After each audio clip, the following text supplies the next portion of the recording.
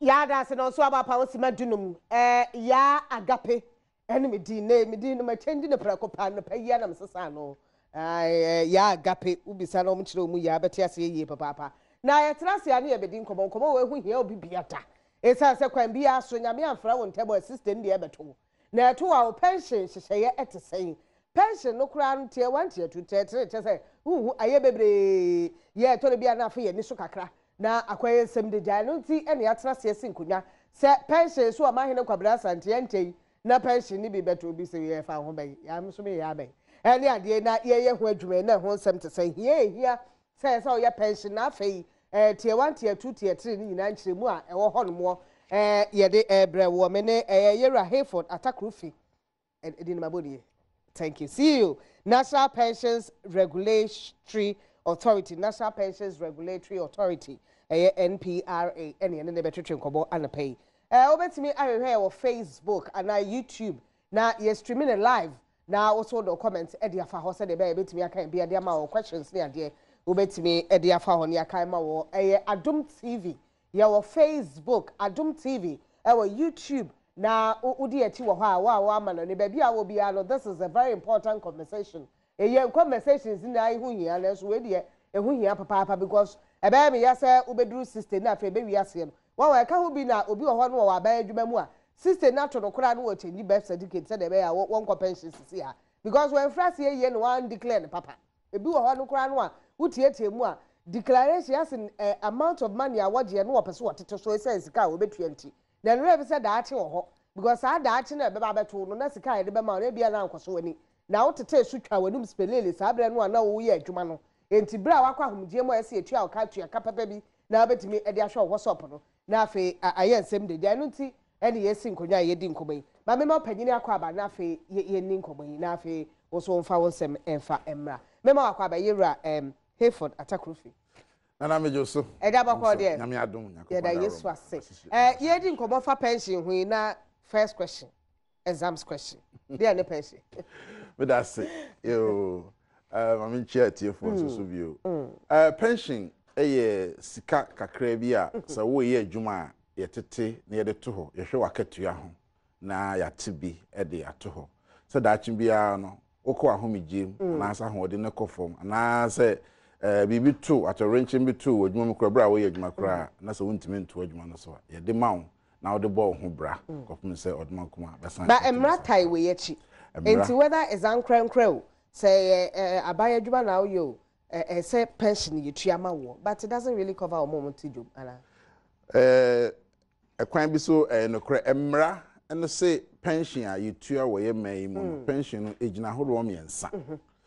Ni edi kan no a ye frɛ no sɛ tier 1 ano snake na ɛyɛ ɛno no ɛyɛ wakatua a yɛde etua o yakatua wie no basic salary no ehwɛ mu emu nkyemu ɔha nkyemu dumiensa ɛna yɛte ɛde ɛto hɔ sɛ ɛno bɛma wo bosome pension kwa homegye mu a ɛno no wadwuma wura no ɛna etua adwuma wura no a na kesa 13% one two sika ni bi but wo hwe sika o de ma wo no na wate mu 13% eno and o de ato ho ama na wo adwuma ani no nso so ne eya adwuma ani ni tua na ye nhye ye mrada ho wantua utimi adamu kura na wo ankasa adwuma ani no nso so no wakatua de ma wo no adwuma wura no atimu 5.5%.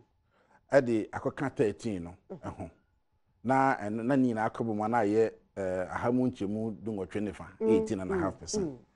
Na 5.5 no eno na eye sikabumu a wokọ pension a ye de ma wo se edanema wo se fa kọbọ ho bra ha no nka bosom de no ene sikabum na de ma eno de ye fa ne tier 2 tinimi enu nyina aye nhye na tier 2 no so ye danema senate for yeah enko senate for eno no private operators na and so wo ba NPRA ye wo baji license say ye hwehwe onimum so obetumi ahwesika no so wonfa enwasa osire wonfa ne boni bia na wo de mrakwan so ne be invest ya itima license ma wo ogi sa tier 2 no be de to ho de toso miensa a mra no makwan tier 3 na eno no enye nhye eno no emrama kwan emrama kwan bia ni ho a chese nye force enye force when tue obi anche eno na ankra adwuma yefo sabi obi a ono aye na adwuma wo wodwomu obi a oton ne niema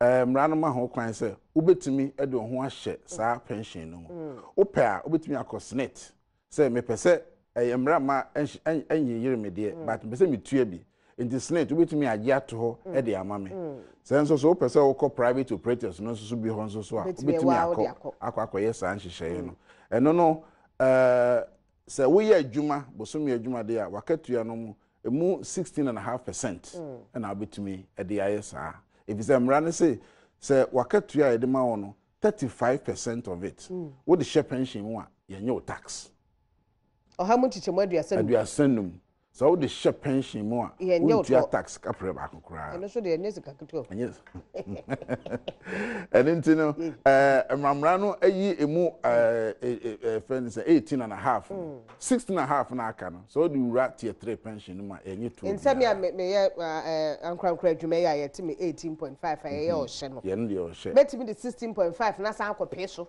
sanity na se to bi enu ha ye betimi ho ye bejo na kesa ko wie 35% pepe entino de oton beko ni bidie ni ade awa bonti ono ne de ni 16.5 na ono tika bia otumi tua ono tika bia otumi tua esan se ono no wanye bosumi akatua nti tape bia na ho aka se 10% na 5% na ade de na ho ode ne beso 1 cd 5 cd 10 cd so betumi tua na awotwe dakro obi o ha no adwuma na da bia bibi kakra ba ne nsam ya no mo adwuma no mo ntumi nsese ne papa sebo so me mekeka bo wa sei na mnya no sanity intimate we ato ho na bibisa yes enti kakra bia beba ne nsam bia no office we dia metumi de sie ba bia yeye no wetumi de share pension mu na pension nso ahyehye ne such a way say the other be share pension mu bia no ye wo fa kakra ye tete ho se ho ekire wa wetumi do nsa akobom o kire tier 3 na tier 3 no so ho kire wa nhyehyeye no ho se wetumi do nsa bɔ fam na fa na aka no so de ene ekɔ for pension na tier 2 na no so ye bɔ ko no ho kire wa ntumi ne dabi ene de edo ko pension edo ko pension na tier 2 no mo ne nhye kakra wo ho no se wodi mfie aduonum na wadwuma sei wapadwuma wunya bi na wutumi eswa fi David say adwuma no mapa bia menya bia wo tier 2 no wutumi kukurudima at the age of 50 ekro ni nyina but snate de tie wa ne de years na 55 so call early retirement they free 55 oko no no mo tete ne ba eba but no da no mo kire mu no snate de ne wo mo kire mu na say wo mo kire say your best pay 3 months no e no wo mo keka bom no mo de tuaka no kre ye hwe wadwuma ya waye nyina no na your 3 best years you hear 3 best years na ya kan bom ni a strike average na ya ye ho calculation eno na ye hwe ho litua oka enti ba bia na wakatua ne ye no eno na eboa ba mo ye de hu say sika na adwumayini ni tua no a true reflection of nipa no the basic salary yo say HR na say wadwuma mu HR for na tua oka eno no eyenhye ewo mram se utua na se anso nipa no 13% of basic salary criminal offense eti wankasa no aye tu sika no anso so na hu behia se wa obehu se sika basic salary de ma me senate enti enum hu 13% na adwumayini no den de kwakoma senate ade a wankasa do woni di akire ye MPR for so so ye ni di akire yes nti obi a obetua na enso ya chese me cosnet sisi asa o me pese me hu me pension no said the echo na me se sika no o motete no me dodo sika ayete ye be ma statement snate be ma statement am wo hu say de ye de beto ha ma me wo snate dini mu no me katua na ye de ma me no mu nchichemu dumiensa pepe nti ha nchichemu dumiensa yes na 5.5 no so and hunchi no assemble recently I mean him say even if it's gone pa do you choose who obejo 5.5% na say me ti hey me ti bi a kire say madwuma for the bibiom de komempe for ma de mam yo wo betimi a choose but mpem bebre no adwumayini no eye mo ankasa mo bia mo provident fund ana say omutumi choose say ye pay tier 2 operator asomesi obeba abekirechire mu no se de wosi ye na adwuma achire adwumayini no ama mu nyina ate ase na kese mwafa no ye wo 30 corporate trustees NPRA ya mom license so kwa website omu nyina edino ho bi okra ya rank wo mo ahoodin ne se do mu si yo mo adwuma nyina nti adwumayini no tumi choose se nipa asomesi ana ase sa corporate trustee we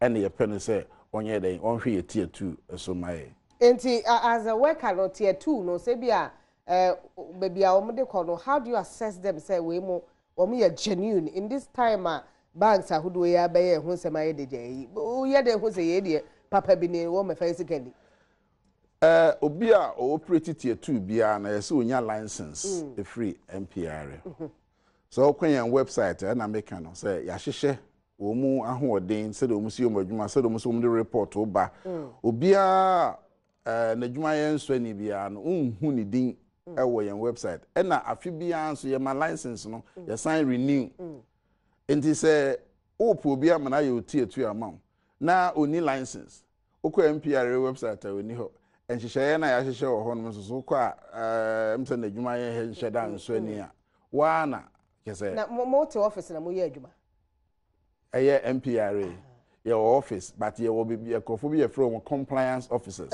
a omu ɛkɔ field ɛyɛ saa corporate trustees na omu kɔ inspect omu adwuma kɔ hwɛ omu books mu yɛ wɔ inspection ahorow mmienu yɛ frɛ bibi on site ɛno an sɛ na yɛ ba ɛna yɛ bi nkura na adum FM akra TV kra yetimi ba say ye ba behwehwe mo nkrata mu say mo kra mo tu adwumayefo pension ma wo mu ana ye ba ma obi letter me na ba a che say compliance officer oba na say mo ntu a odum be famra kwan so eti ye was an inspection ho and ye say wo another inspection friend say off site eno no de ye wo office bosomi bia say odo report to brain sika wagigye be bia de koto ye investment e ba ho esi hu ni nyina ekwan a mo fa so a mo gigi sika no ene kwan a mo fa so mo ma statement ni nyina na se o ye ho report na the brain ebi ba bosome ebi ba kota bia ene ebi bia so ba afi se no a mape yese upusu ma na se ma na kese bibi krem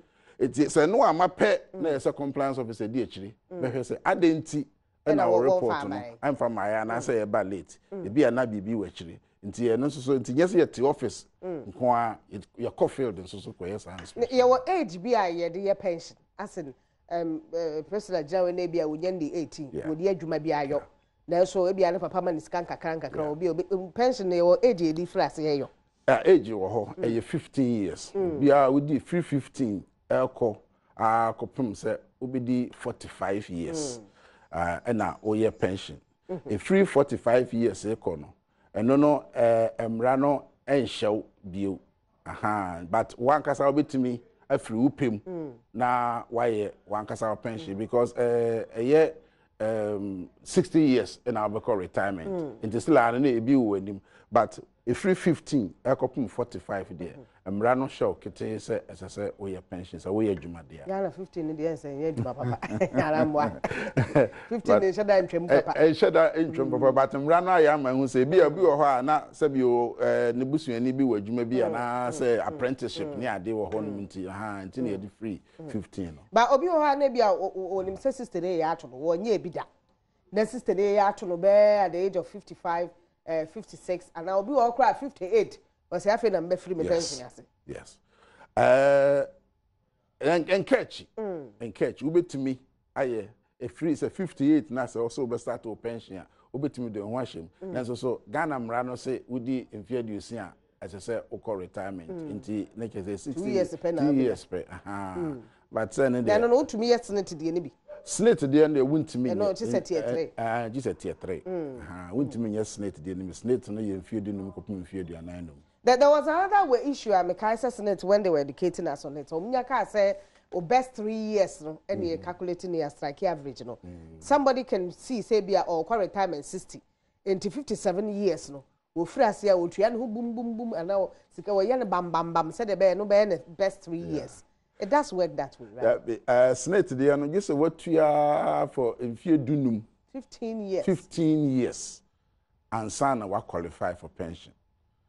Into 15 years, no, and our best 3 years out of the 15 years, no, a bit me wow. So we in few years of no Janus, a few years, I know, yeah. Now, wow, person best 3 no year come out to me social. You're top up. Well, say you and I can say you're busy. If I say be my 15 years, because at the moment, you may 15 years, multimedia, maybe 10 years. Yes, because 8.5 years, oh, peace. Maybe 15 abroad. You can't in Abu, Nina, never be away and what. And so, yeah, someone Pedu be some assembly, I mean to drink because I know I'm in pass or master 10. I could be start 10. Because me kwa check here na say o mu frase no ase ma ye adwuma ne bi agu ba wo keka bo mu 15 ne say dupo a na e bia pension ne ya atumi ametumi tua bi ka ho bum as ma kwa akodi ne bum da bi wan kasa wuntumi ntua bi nka ho bum eye wakatua no a emra kwan so wo gie no a wo basic salary no a na wo hwa ya na mpem bebre no wo ko anim no na katua no so koso of course enti nipa ne bebre a 357 58 59 aircon ne pemu peja they say no na akotua ne bum enyo no na akotua ne bum so wa akotua ne bum emretia na wo sika nso ye de ma won so no say wo salary no annual salary no ye more than 25,000 25,000 per nepim yenkwa above above 25,000 brand ma kwansa nti e bura above kura wa okay and then wa betimi activity akotu tier 3 na mom tier 1 tier 1 tier 2 ne de and 25,000 especially tier 1 no 25,000 na apim but my embra tier 3 no so because tier 1 and 2 no dey force wa obey nti ne case bi en ho na tier 3 no case no because most of the time na I say Bebrena was at tier 3 bracket no. They don't know what pension is. Omo ntiase papa. And who sent ya me say what pension were here. Well kwaba what sika no hwegu for man no what ho. Na wa bie ni na oyi 11 city 200 city oni abo na ya kan ye kan wi na say wo ko didwa no akodi didwa. No wa betina ne baby. Ufu say no ano no wasini dan bie bie wo ne kai bia what ne baby no wo hwene ne ho. Nti ne wonya kwa pension pa no wo hwene say ya abo so me na me beba no wonya bie. I mean that's how it has been. Yes. And okrepa eti si enya sa akwanya ise de odi amodi amaye ya na ye de papa if say de ubo na ese ebo e kire Ghana fo nyina say pension you bia say de you bia dia emra no e makwan say obi atimi ye bi e say enhye na enye na enso so enhye na enye no nkire say bi o say odo nsa to dem refem na wotena say because enye de ne ya obi abekwa homegye nti so wan kasa wo ye wadwuma now pese udo hu hye pension no mu a emra no ema kwan obia timi ye pension so wo ye dwadini wa wo ye wadwuma wo ye kuani wo ye adwuma friend say bojua bia kasa wo ye wa wo die bia no akra bia wa ho odene beso a obetimi ate e de ato ho no obetimi de ato ho beba be ye pension e de ama wo daache nti we de akwanya na me de ama so pa bibia wo ye bia no se de wudie no wobetumi anya kakra bi e de ato ho a emra no enhye se fa 1 cedi ana 2 cedi ana 3 cedis ana enhye se fa na wotwe ana se bosome ana se afe kakra bia se wa ho den kofom a utumi gyato ho kofom se wa ho den bitumi asan pagya no asan de bia sa kwakoto aso but the thing is who so mo atete sane o mo mpe brofo tintim nti o mo mpe bank ko I was a suit wa botai then say wo hu kura no osuru o krati ni de we mo oba be gya kodi na kra na se se anso yitira ye Ghana ha mobile money eye adwuma pa enti yankofo ni bi o ho a o mo susu ni mobile money fo no akwapam se usika wo da wallet so no de wo transfer koma we ni ade na nyina no obetumi atemu kakra so okọ mobile money app no so a so okọ second page na ye wo pension de ye wo ho a obetumi ene ne ehunhunu sikatene no enim ene ne nyina ye bika say aye mobile some ya enti ene so obetumi aye pension through mobile money ene so to say nante tenten bia da benya nante tenten bia wo phone so baby no so nim susuje asin 33 na binim to be ye ni so de mano eye efe kura no say susu eye bibia ewo wo mu ni me no da no da enti obetumi afa susu kwan no aso atumi atua wo pension wo bra enkoba ne se obedante akọ bank ehun hia se obekọ bank se wo kwakotua wo pension what wajuma mu wo bodu aso wo fe ne sen mobile money and as susu collection ya no obetimi afaso e de aye ya ne die no na e sheda encourage ye ma ye nyo ne die no bre so se wo kwa akwaje a ne die no wa afa buka ma wa ba be ka kire m kama me the mobile money ye na kama de ama e be wi ase na afa wo kwaje fa krata we bra fa wo kre titiw no e bia obi a ne busua ne bia free mu no wo dine no e so de akwa akwaje fa we bra e ko fa we bra fa chese kata tenten sa ma me phone line na e kire mu the process in which I say bia ya improve no and I say titiw no mo ati e 3 4 no and 1 and 2 no ni nyina e be ka ho asem 0302211701 703-704. Be a phone line. The question me will be ubetimi edi about say I'm a civil servant. How can I know that I'm contributing tier 3 addition to the first 2? Kwabena eje kakari adansi kuro from. Yo, or a civil servant. Now civil servant no tier 1 and tier 2 no na Brunica say mandatory and I say tier 3 no wa we adwuma ye wo kwan bi a e fa so a itimi tier 3 no be free bi provident fund. And then we juma ye ni no to make us say bosome so a osika no say 16.5 na ye kan aha betimi ate e bi a 7% be wa ho de be so me anso so juma ye no me de 1% be so e de amount na I encourage you nti mo a mutimi create mo am provident fund na no ye tier 3 so to say wo pa na do hu hwem provident fund wo sanity no ye tier 3 no say na e ba no it's nti no sisi a no so wo je wo tier 1 bosome no na wo ju tier 2 boom no provident fund no abeso so eno na ma no ye 3 tier no na ke say wo pension no miensa eno nti ye friend 3 tier no nti provident fund wo ho na wan kasa ankrankra na so so tumi den etimi ekokoye tier 3 no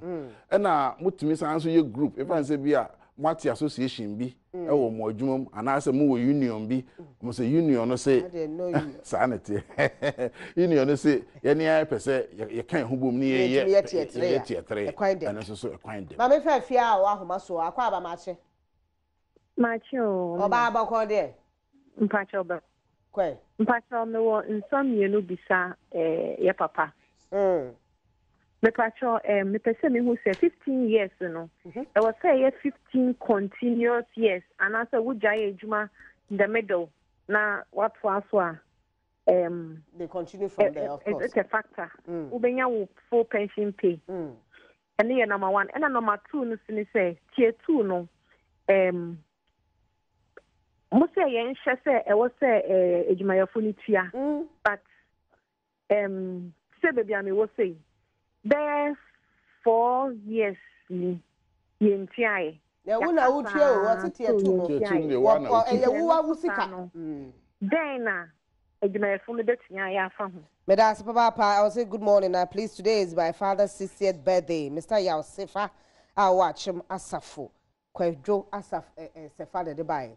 Question will be say no first and second year in Prince. Yo, 15 years no. Any say continuous. 15 be 15. Obetimi ejai akoye bibi no asan ba beto aso. Ye kan si animu na say 15 be wouldn't problem. Yeah, yin say eto aso. Now the second question very important. Say tier 2 no it will be o ha na entua. Ebi o ha wo be hwe pe de ehu kura no so be hwe pe slips kura na ate. Ye tin so ayen fam. Ye fam ko. No de ahye na adwuma no mu. Oh. E de sanity. Emra ni chirim no kokokoko. It is a muhu bibi sa pe na mo de. So otewa. No so otewa. Na won kofa tier 2 bi amaya. Amaya. Etiamra kwa bia so. No MPRA bitimi de adwumani no akokot. Ahye no amene tua. So wan tua na so tua so so was had 3%. Esa to achiri. Aha, so when tua itimi de no ko afiase. A bitimi adam mfie mi. Baba, how do you check that? She said unante ko Senate MPRA. No akọ check ya na wo be de hu. Ya nkasa ye ba adwumam be ye inspection. Itimi ba itimi hu. Say tier 2 na wo tie no. Enko friend say operator bia ho. Ebitimi ye hu. Ena it say mami afre radio isu na je so wonim se na adwumam bi sa. Was it fear 9? Fear 9. Aha. Into with the petition by MPRA ye be ba adwumam ho straight. About the inspection. Na ye bu afa so some years back and so to me san report. Ni na. Mame fa prince here, prince wa homa so kafra mo agina so ate prince yenko. Prince here. Hello prince. Yeah, hello, Nana. Madasi Bebe. But my first question, sir, Obi into me and reach 15 years now. Punishment to be all, Anna. So when do 15 years? When do 15 years from now? What will come out of what we receive at the end of it? That will be so to me, 15 years and so with the calculation. We'll pay to match and calculation, how much the person will receive. We are the first, near book one ever back in a monthly payment, so bring me with my like and on how much the person will receive a month. But I will cry just a bad name or be any pay. But there probably would be a formula they use. Yes, there's a formula. No, there's a formula. Or bet me they actually pay when we say they paid in TBS saying I'm in Sabika. And my formula. So be a first question also, Nana. Why? So be a 15 years now. Bosom pension a winner. You can't need an album na ye tuao lamsam. Aha, bo. Yeah, ma bosom media. Yeah, can now we be 5 years pay, 5 years said what am sanity. Near the Obusa tosumi no. So we are more than 15 years. Your free baby pension right. Until for every year bia na obey abro 15 years bia no or pension right. You know, you multiply the count. Until you share with yes, three best years, no near strike average. Near the pension right now, we have bro 15 years, no near the until my pension, no I and then I didn't 5 be a bro 15 years, no yen no ball con cajon. Then say 15 years, yen Mosome, formula no boa, a boa, my father don't know I 50, be honest, I will 50, you can see in my work track and as I can create been poor nature, and so fear now when you want to so I will be a big room to make me a tribute. I don't know. One lamb somewhere. Maybe I talk up them. Maybe I don't say yes, but in this anity. If you say, oh, yes, and Brandon say, and say, with me a year from 15 years, I could put 60, 45 years. Into potentially, no, with me a year 45 years. 45 years, what you have just net. Into you know, you show 3 best years. Near the pension right can boom. Now I crack. Now, formula no, why I bet me a man for one, I say, in hesitation. Oh, formula no, I bet me a mamma, I bet me a oh, and actually, may say be our host here, and our website. Well, the average of your 3 best years multiplied by our pension right now. Pension right, for every year, be 1.125%. 1.125%. Now, acquire 60%, and up him. Until we have 1.125%, and the 60% today.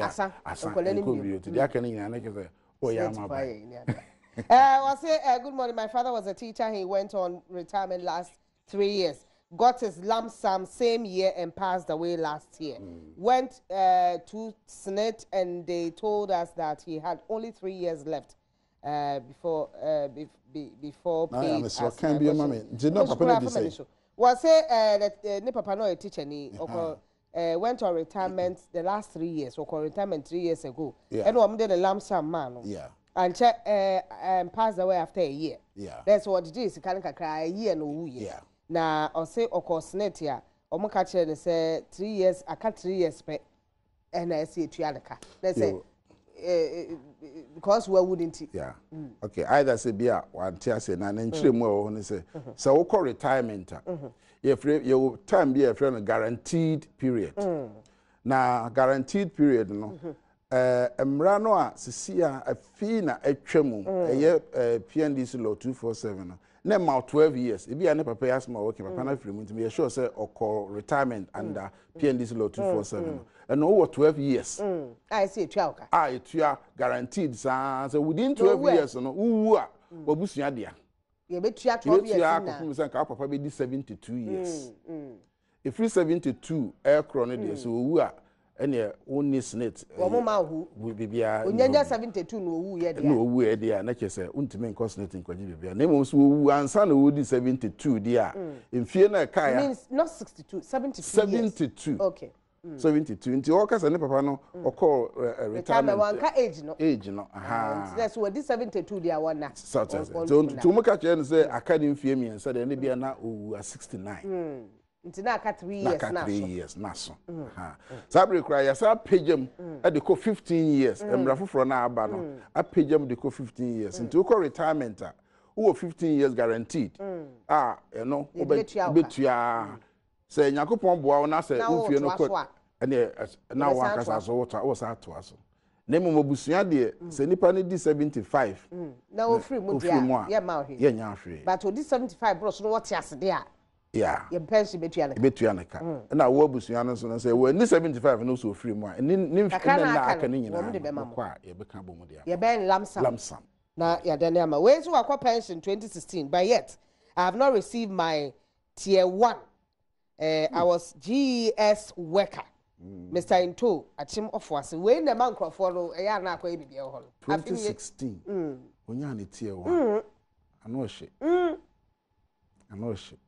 iti Mr. Into we dey Mr. wa abomoden na ma MPRA asontini ni akire ma 2016 tier 1 ne sankai oh tier 1 Senate for the no ne yake tier 1 yes Senate for I sankai etua le bosom ye ma ne he yes SSC en hye ne say wo call wo pension ana say wonya e de application to ma bosom me pepepepepepepe etua ma fa number bi to dwa bi a NPR obi wa o kan ye me grant me dem office wo ye call end am the number e betu end na na change dem ye change end na mu pra continue fa to dwa me baba wa ma so baba akwa aba ma che yo ye ga madam apo me na me yesra me yo mpocho baba kata me ka je second takwado ye nkwa second bokozi yo nyakopon na adom bibi aboko mamu waka ni de ma so mu ye jun watin be fam go second takwado hade almost be there 7 years ni dia tu no ba me ya ti de what border ko about what one phone ko wonche da takwado timba fam o hostel timba fam o hostel no timba fam o ho wa ye juma dem bobo company bi dem bo company na ma for a popular company pa ba to kwa mi ye juma igba idea we hu da wo na kan hu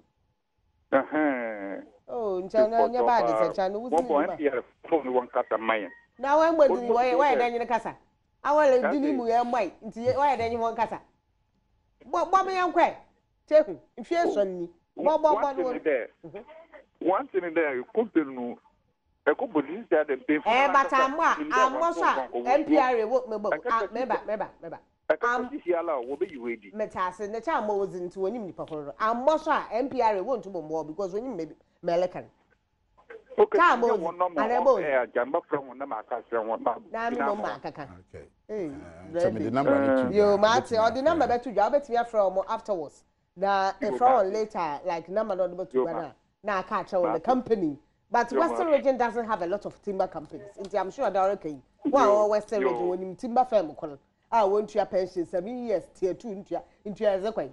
Was that? Yalla yasam. And number no me enquire. Your number 0302 968 692. I mean Sisubio 0302 968 692. So fresh our number ya. So person buy your office so you were rich. Castle Road, SU Tower, your Ben Electoral Commission, hope announce say Ridge Hospital. Your Ridge Hospital Electoral Commission. Sansi number needs to be 0302 968 692 0302 968 692. Any NPR for number. Senti. So how be your horse be a jume be ujidi yese yentu tier 2. And even tier 1 no crown or ya under declaration. No to allow no work because pension who case you mobia na down send us see or munde no energy ne kase na ye na ho mobia because at that time no pani no kasa ati no odi ho na ho betire wo nti no to allow no work MPR for say the be an say no me na aboa wo ko pension bi atumi akoso de ama wo nti opani ne da ase yera Hayford Atakrufi ono ye CEO National Pensions Regulatory Authority ena yes aka no e wa hase ne twetwe nkomo na ya brefo dan so lolonyo ni midi number no 0302 030 paper no afa 0302 968 692 0302 968 692 Mr. Remo number ni nimitrim enti usa frame achire na number no ya ma anti ayoka because nimitrim me show fan to mitrim so nimitrim enti na 0302 968 kantu mam 968 692 0302 968 692 ya ma so